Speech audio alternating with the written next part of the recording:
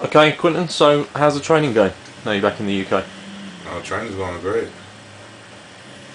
It's been a real good camp so far, and they got some really good training partners for me, sparring partners, and people to wrestle with. Is awesome. Okay, so who have you brought across with you for your camp?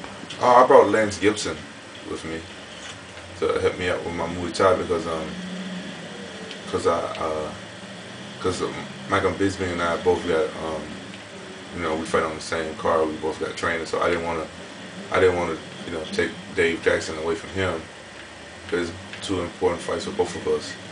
I think this is like the most important fight of my life because I've never been so motivated to fight somebody before. So I didn't want no problems between I didn't want no problems. I didn't want to take no time away from Michael Bisping with the team Muay Thai coach. So Lance is really good and been helping me out a lot. I've been training with him off and on when I went to Vancouver and stuff. So. Okay, have you brought anybody else across with you? Mike Dolce to do my nutrition. Okay, so what's Mike doing with you? Mike is cooking my meals, and he's working real close with Kerry Kays, and Mike is just making sure I eat the right things and have the right nutrition, and giving me my supplements all the time, on time, and everything. Kerry Kays hooked me up with some CNP supplements, the best supplements in the world. I want to give big thanks to Kerry Kays because I really believe in that supplement. It's the only supplement I ever take. I won't take anything else. And I really appreciate him. He drives down here and gives it to us himself. And that's real noble of him. Okay, so you're back at the Wolves there now, back in the fold. Have you missed the gym, your teammates and your coaches? Yeah, I missed everybody. It's been a while since I've been over here training and everything. So I missed everybody. This is the place, man. Everybody cool and everything. We all have a laugh and train, and this is how I like to train and stuff. This is the place. Okay, I've been speaking to your manager Anthony, and he says you've got a special relationship with your boxing coach Mark Kenny. Yeah, Mark Kenny. Yeah, he's the man. Can you tell us a little bit about it? Well, Mark Kenny and I both have Tennessee blood in us. That's the bonding right there. But Mark Quinton helped me defeat the guy who beat me twice, and I always love him for that. Mark Quinton is an excellent boxing coach. It's a joke around the gym saying we think he invented boxing. That guy's good. I haven't ever seen a boxing trainer as good as that guy ever. I never worked with him. Just the way he breaks it down, Okay. Noticed over the last couple of weeks that you've had a little bit of a war of words with Rashad on Twitter. Rashad? Yeah, on the Twitter account. Yeah. Can you tell us a little bit about it and what you thought of his comments? I thought his little sister wrote his comments back for him because, boy, I tell you. But I don't know. Rashad is like a kid. He's like a boy to me. You know what I'm saying? I'm a grown ass man.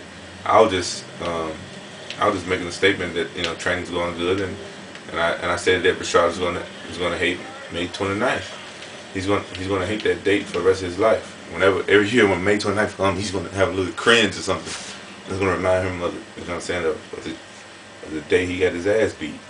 You know what I'm saying? But I just put on my Twitter, how people tweet stuff, and come find out he wrote some stuff back and stuff like that. I'm like, oh, look at this guy. I didn't even know he paid attention to my Twitter. I don't know how the whole Twitter thing works, but I didn't know that he could see what I tweet or whatnot. You know what I'm saying? At least something I was putting for my fans, and then we went back and forth a few times, and he just said some real stupid stuff. So, but I'm glad he says that. I'm glad he is the way he is because it motivates me. I'm very motivated to whip his ass. I'm training really hard. You know what I'm saying? I don't understand. You know what I'm saying? Why he wants to act like a little kid all the time, trying to get up in my face. And no matter where I'm at, I could be in the club. If he's there, I can wherever I'm at, I'll be stay in the same hotel. He got something to say. I try to stay cool, wouldn't be cool, because I know the type of person I am. Because I know I almost beat his ass on the show.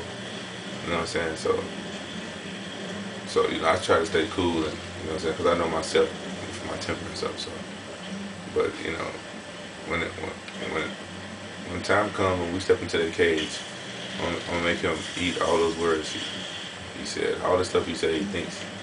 I don't know. He thinks he's cool. He trying to say I got no heart or I'm scared. I don't understand.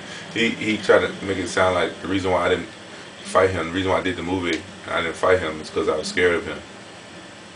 Like, how could somebody be scared of him? Because that was right after he had that fight with Machida. How could anybody be scared of him after the display he put on with Machida? Like, I know Machida's tough and everything, but Machida ain't known for having big, heavy hands. And I tell you, like, Rashad didn't look impressive at all. Okay, you've got done training this morning over at the Wolf's Lair. You know, how you filling your spare time? I like to play video games and relax and you know, sometimes take a nap, but mostly I play video games. I like these video games. This is a new one I'm trying out right here, so sorry I'm not concentrating too much on this interview because I'm getting my butt kicked right now. But okay, what is it you are playing at the minute? What is this? This is a Bad Company 2. I was in some tanks, but I just got blown the hell up, so I can't find no more tanks because I see a tank right here. See, you can drive anything.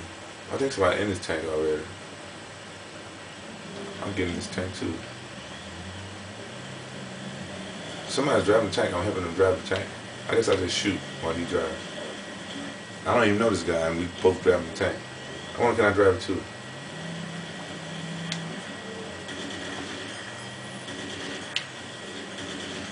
Oh, I'm just shooting. Yeah. So that's what I like to do. I just like to play video games and stuff like that. What do you like about this game? I like that you can drive tanks and stuff like that, and shoot. It's kind of like Call of Duty, but a little better. You can drive tanks and stuff like that. I just got blown up again because this guy don't even know how to drive a tank.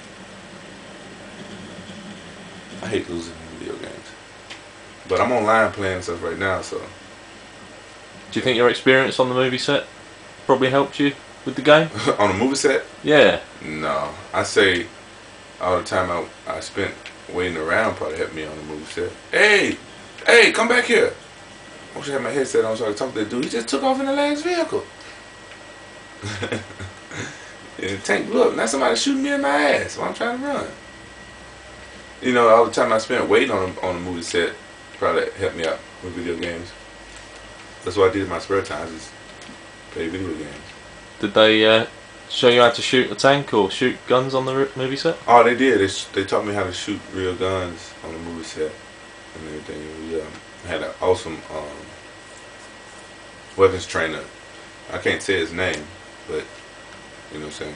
He's the real deal. He's SAS. He's from here, from the UK, and this guy, he did like at least 5 or 6 tours to I guess he was in Afghanistan or wherever the war was going on. While he was still training us, come back a little injured himself a little bit, take a day off and start back training us on weapons. That was crazy. Like, we didn't really talk about it. He couldn't talk about his missions, but we knew if he came back, he had killed people. He's a real deal, you know, this guy.